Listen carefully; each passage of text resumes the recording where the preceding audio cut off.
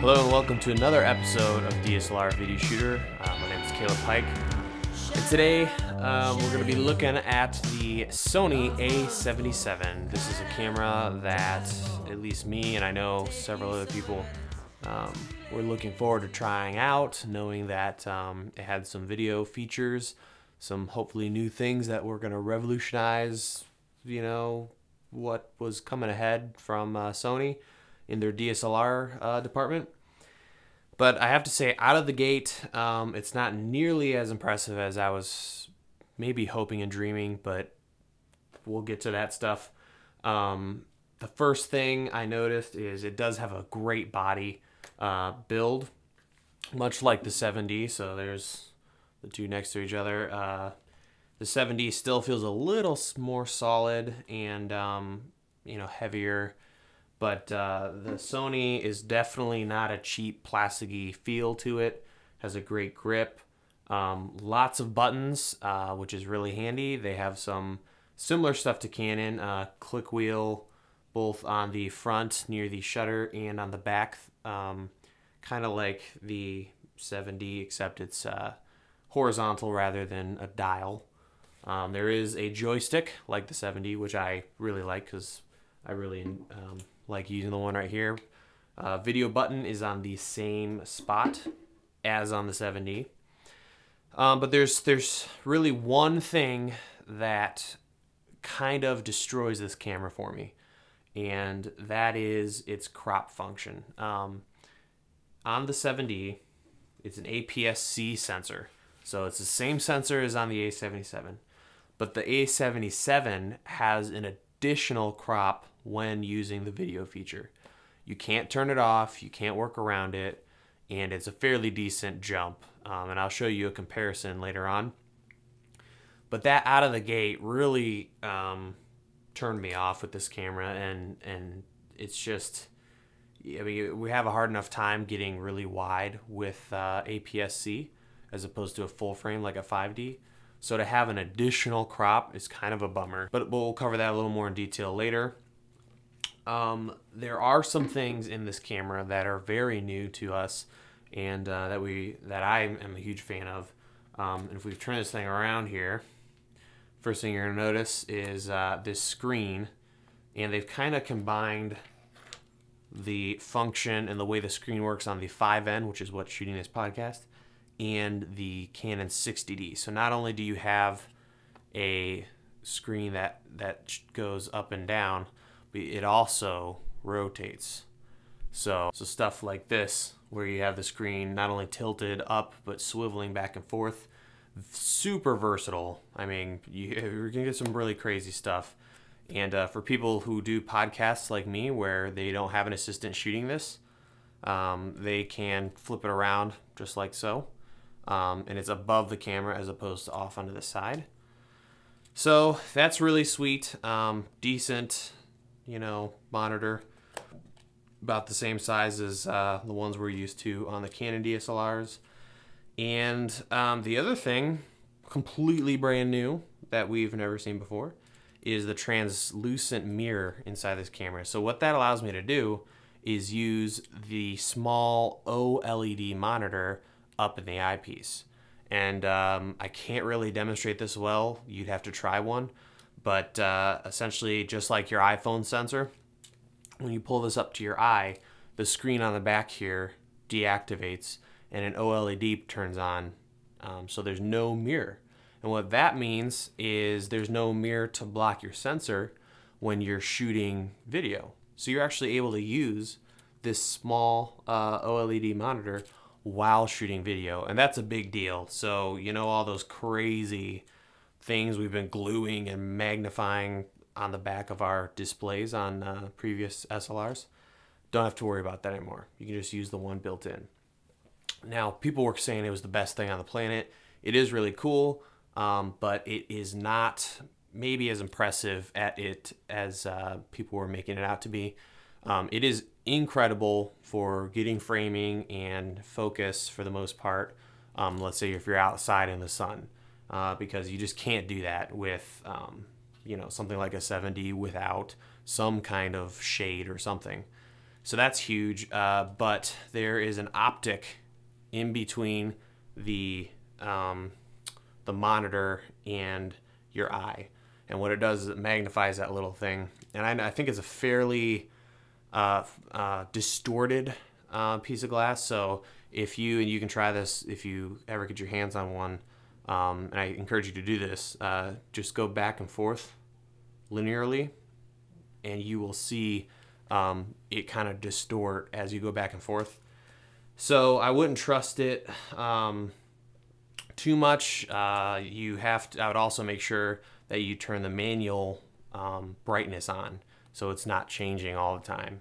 But to get a shot, it is really nice, so you're not having to bring on all kinds of other stuff. The other thing that's kind of cool with this Alpha mount, which is Sony's Pro stills mount, is the lenses that are available. So right now this is a 50mm 1.4 from Sony.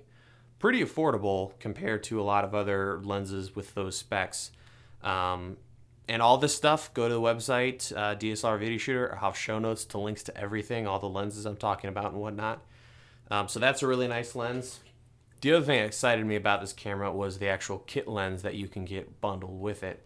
And instead of a really cheap 18 to 55, you know, slow lens, you get a constant 2.8 aperture with 16 to 50. And it's a pretty decent piece of glass. Some people have noticed it's a little soft, but to out of the gate have that range, that's a great range for shooting video. The problem though is we have that blasted crop, so the 16 on here, you're not getting nearly as wide as you would if you shot 16 on like a Canon APS-C. So that's a bummer, but you know, it's, you know, for stills and even for video, you're getting a fairly wide and a decent range. This would be a nice little interview lens because you can jump out, jump in. It's good stuff. And then another lens is this guy right here, the gorgeous, beautiful Zeiss 24 to 70. And I'm not positive on this, but it seems that it's Zeiss glass wrapped in a Sony body. So it's not the same build quality as like the ZF primes or anything like that, but it is a gorgeous lens with all the autofocus functions built in. It's a tank. It probably weighs at least as much as my 7D does, so a couple pounds. But that 24 to 70 is gorgeous. It's a 2.8 constant, and I'd love to see something like this on an EOS mount, but I'm not sure what the deal is with Zeiss and Sony having some kind of agreement. But it is a fantastic lens. So if you are going to be looking at an A77, this guy is beautiful and really sharp, gorgeous, love it to death. So there are some cool lenses, and that's just one. You can also pick up a bunch of Zeiss primes that were made for this mount. And that allows you to use a lot of the autofocus features, which we're going to get into a little bit later. So now what I want to do is set the tripod on some sticks. Let's jump into the menus and take some deeper look into that and show you what that crop looks like on the camera. So here we are with the A77. I just have a little old school projector in the background there that we're going to be shooting at, just to show you what's going on. And the first thing I notice when I turn the camera on and off is the crazy sounds it makes. So let me go ahead and turn it off and just listen. Where's the switch? There it is. Wait for it. I don't know if you heard that, but pretty wild stuff. And then when you turn it back on, pretty nuts. Anyway, that's just one little thing. Sounds like things are breaking in motors and stuff, but it's fine. So, all right. So the first thing you're going to notice is I'm going to focus on that projector back there, and you should see red lines all the way around what's in focus. That's a sweet feature that's on this camera and the Sony 5N. It's really nice because obviously it helps you find what's in focus, and you can control how much color you see in the menu as well as what color, what you want, yellow or red or white. So this is red on high, and you can see it's pretty accurate. And for having this when you're shooting interviews and things, it can be very handy to have on, and especially when you're working with a lens like this. This is the 50 f1.4 I have on here right now. All right, so the first thing I want to do is show you guys the crop factor. So let me switch to a different mode, and I'm going to switch into video and show you that first. So here we are in video mode. When you switch to the video dial, this is the first thing you're going to see. It says cat, and it has these modes on the left side of the screen. I always choose manual just because I prefer shooting in manual, but there's other ones on there. What's really annoying is even if I select manual here and it goes into video mode, if I go away from video mode and come back, I still have to choose from this cat menu. So that's a little annoying, especially when you're switching back and forth. It's kind of cheesy. You got to deal with that one intermediate menu, but so be it. That's what we're dealing with. So what I'm going to do now that we've seen that is switch over to manual mode. And what I want you to watch is I'm going to hit record, and I want you to focus on the screen here and watch the crop. So this is manual mode as if we were taking photos. This is what it would look like if we took a photo right now. What I'm going to do is hit record and see what happens. So you probably noticed that big jump in. We saw the bottom of this stool that this old projector was standing on. Now it's cropped, so I'm going to turn recording off. Boom. We're back out. So that's the crop right there, and I haven't done any tests. I'll see if I can put it on the lower part of the screen, but it looks to be like 2 times crop from a full frame. So not 1.6 like the 7D, but even more. So maybe a 1.8 to 2. And you can see that can be kind of a bummer, especially if you're in a small area and you don't have super wide glass. You're going to lose that. Now, I mean, that's close to GH2 and the Panasonic AF100 sensor size, but you still are using an APS-C sensor. So there, you are going to have the option to do shallower depth of field.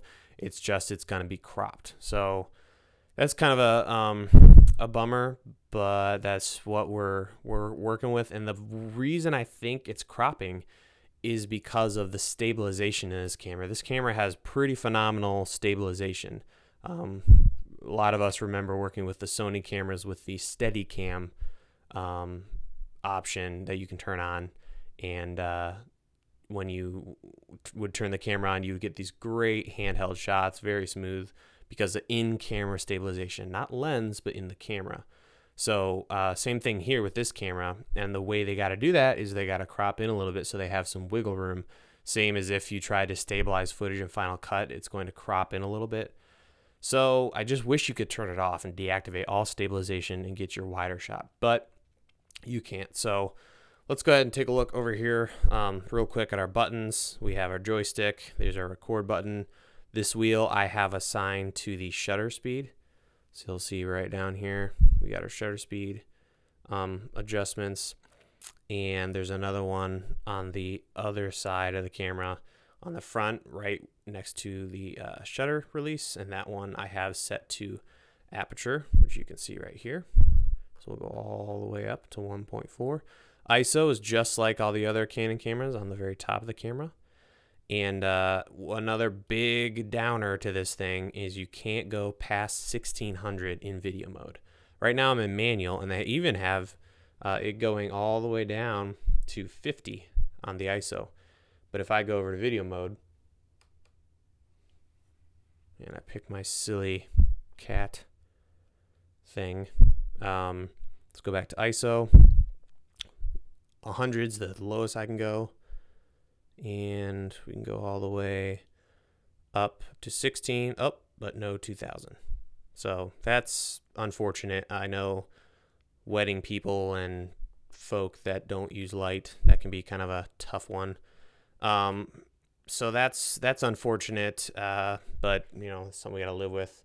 And we do have, there's another thing that's kind of a bummer is this button right here normally punches in and lets you see a larger image.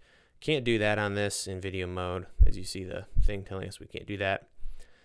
Playback. Another thing you're going to notice with this camera is it's rather slow in its response time. So if I just hit record, takes a second, recording comes up pretty fast, but then when I hit stop recording, I hit the button, I got this screen, takes a while. Man, yeah, see how long that takes? So that's not going to work for those shooting in very fast environments. And to switch from playback and back to shooting mode, it's kind of slow. So that's kind of a quick look at the camera and the buttons and whatnot. So right now I'm going to go ahead and go into the menu and show you guys all that stuff real quick. So from the top, we have image size. For images, we're not taking images, we're doing video. So we're going to, you know, there's your standard stuff there, small, medium, large. Aspect ratio, 3:2, and in video mode 69 will be enabled.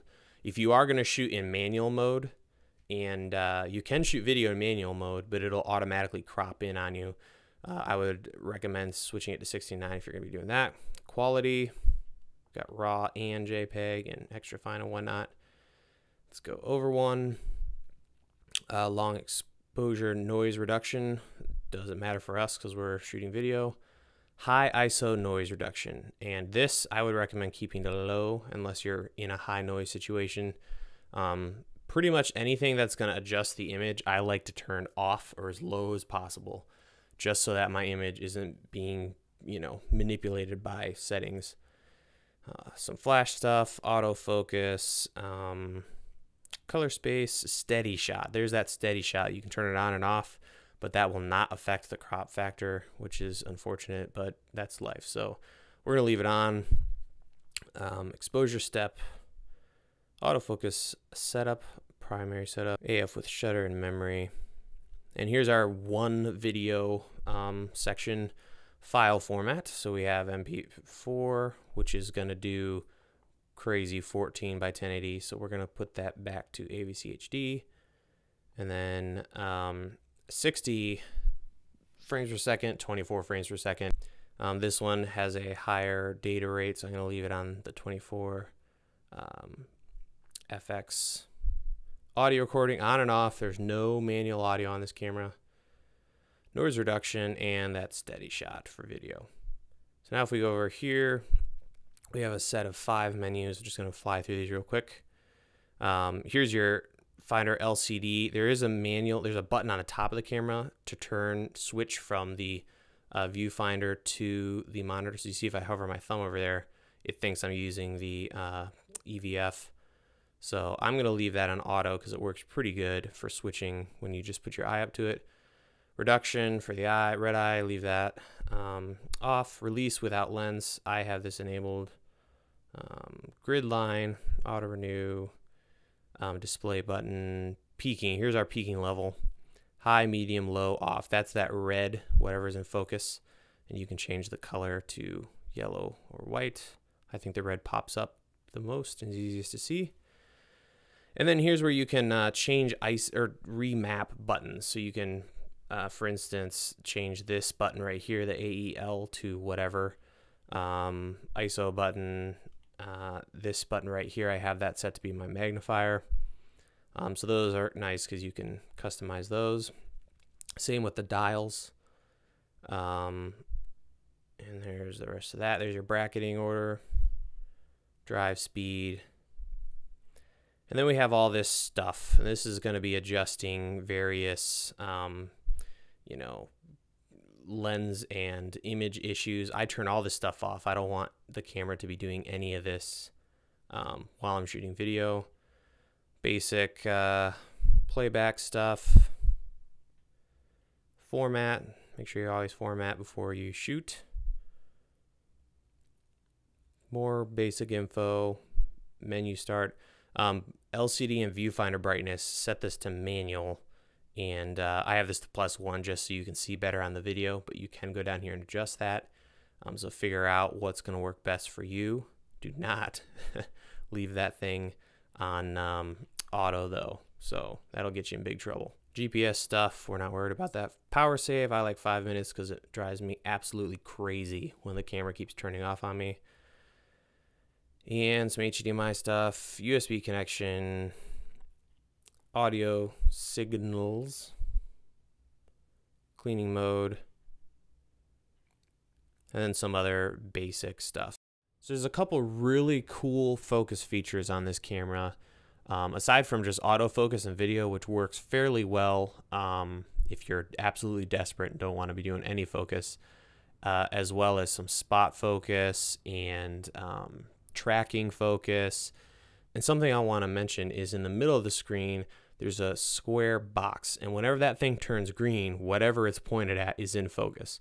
So it's called focus confirmation, and it's a really handy thing to have on your screen. On the Canons, you can use it, but it's only in the eyepiece. So to have it on the screen is phenomenal. So as you're focusing, whenever that thing blinks green, you know you're in focus. So I have it on autofocus right now, but if I was in manual focus, you could see that blink on and off as we change focus.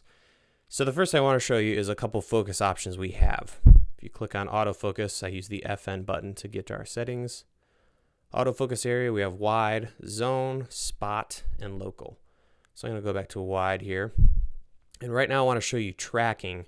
You need to make sure it's on. So here's our object tracking, and we have on and off. I have it set to on. What I'm going to do is I'm going to unlock my tripod, and I'm going to point that little box right at the top spindle of this old projector back there. I'm going to hit the joystick button once, and then you're given this white square, and I'm going to point it right in the middle and click again. And now it's chosen something to track. And you'll see as I move the camera around, it does a pretty good job of keeping track. Now, this works best when you're keeping your camera in frame, or your object in frame rather, but I've actually had it where sometimes, let's try it right now, if I go out of frame with my object and I come back in, sometimes it locks back on. So now it's having a hard time. It's sort of found it again. Oh, there it goes. So now it's nope, it's kind of all over the place. So it's, you know, not the greatest thing on the planet, but it's fairly impressive at how well it works. This is not face tracking, so keep that in mind. This isn't a face tracking. There is that option in the camera, but this is actually an object tracking. So that's fairly cool, and we haven't seen that before. So you can assign that to an object and track focus. And that would work if I was moving in and out and closer or farther away from the object as well. So something to keep in mind is it does lock your aperture, trying to help itself out so it's not shooting wide open. So there you have a quick overview of the A77, and kind of in conclusion and wrapping things up, I think this camera I can really only recommend to one style of shooter. Otherwise, I would always probably redirect someone to a different camera. But with this camera's new features and what it does offer, I think it is really well built for somebody who doesn't want to have any kind of support gear and wants only a body and a lens, and that's all they want to work with. So I'm thinking of, I don't know, somebody who travels a lot or wants to remain incredibly inconspicuous when shooting video, or maybe, you know, if you're into birds or something where you don't want all this stuff to bring, you just want a nice lens, maybe a zoom, and a body, then this would probably be a great solution for somebody like that, because you aren't going to need to add any kind of, you know, big honking viewfinder to the back of your screen because of the OLED EVF. You won't need a monitor because it's not fixed on the A77. It's incredibly flexible as to how you can position it. With the metering, you are able to get good exposure and all that kind of stuff. Focus, there's all kinds of autofocus features in video, including the tracking, which you saw earlier. So there's really a lot that could offer somebody who doesn't want to have that, including the steady cam built in, so the smooth footage you're going to get out of it handheld, so you wouldn't need to have any kind of rig with you, or a very, very small one if you needed one. So that's where I think it shines. Stills, you know, I'm not really focusing on stills, but it takes fine stills, and has cool panorama and in-camera HDR and some other things that are kind of fun. But in general, I think I would probably redirect people to a T3i or a 60D before I would recommend this one, especially with the price. It's not very competitive in that aspect. So that's for me personally, the biggest thing is that crop. Not getting the full sensor, even though technically we're not getting the full sensor on our Canon cameras because we have line skipping. But we are getting a wider image and taking more advantage of the sensor size than this camera. So there you have it. You know, I don't know if I can really recommend it to anybody outside of that one specific niche of shooters who have that set of requirements.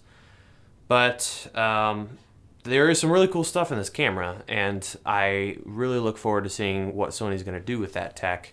And I'd love to see them improve and or fix some of the things that they've developed for this camera and put that into either another form factor or in future DSLRs that offer a little more features in the video department and without compromises like the crop and things like that. So right, more content coming up on DSLRvideoshooter.com. Stay tuned there. Look forward to seeing you guys over there. We'll be doing a lot more podcasts, articles, and I'm working on a mailing list, which we will start doing giveaways and all kinds of fun stuff. So hope to see you guys over there. Tennessee, they'll tell you